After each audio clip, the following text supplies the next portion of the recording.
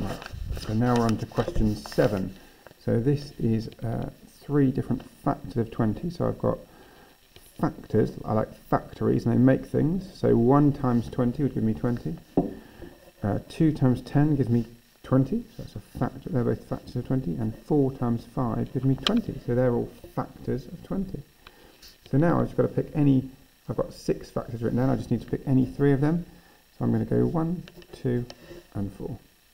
But if I wrote any combination of those numbers, they would be correct. Right, this one. So I know angles around a point, about a point, add to 360 degrees. So I know that a full circle makes 360 degrees. So I know that if I've got x plus 50, that gets me to 360 degrees. So I'm going to think, right, what do I need to add to 50 to get me to 360 degrees? I need to undo that, add 50, so I'm going to take away 50, and that's going to give me 310 degrees. Done. A student says an angle of 50 degrees is an obtuse angle. The student is wrong. Explain why. Well, let's just draw myself a little picture. So I've got this thing here. That's 90 degrees. If I've got something smaller than that, it's only little. So small things, like babies and kittens, are cute. So if it's small, it's cute. So if it's a small angle, like one under 90 degrees, that is acute. Yeah. So when I think about a small angle, and that means less than 90 degrees. So if I've got an angle less than 90 degrees, it is a acute angle.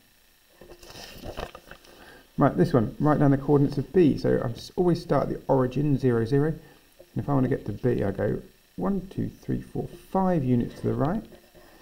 And then I go 2 units up. So my coordinate would be 5, 2.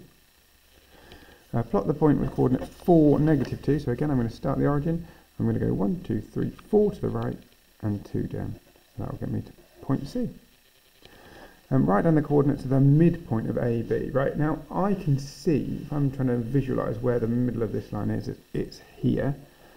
If you struggle to visualise it, well, imagine how far down this thing goes. It goes 2 squares down, 1, 2 squares down.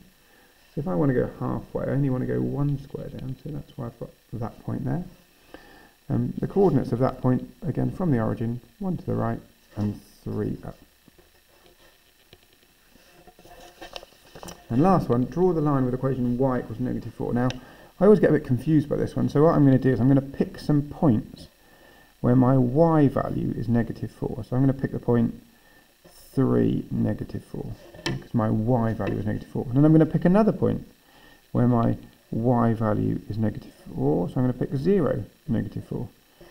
And I'm going to pick another point where my y value is negative 4. I'm going to pick negative 5, negative 4. Now if I plot, it doesn't matter which points you pick there, but I just know that my y value is always negative 4. So if I plot those points, I've got 3, negative 4, I've got 0, negative 4, and I've got negative 5, negative 4. All of those things have got something in common. The y value is always negative 4. So that's why that line is called y equals negative 4.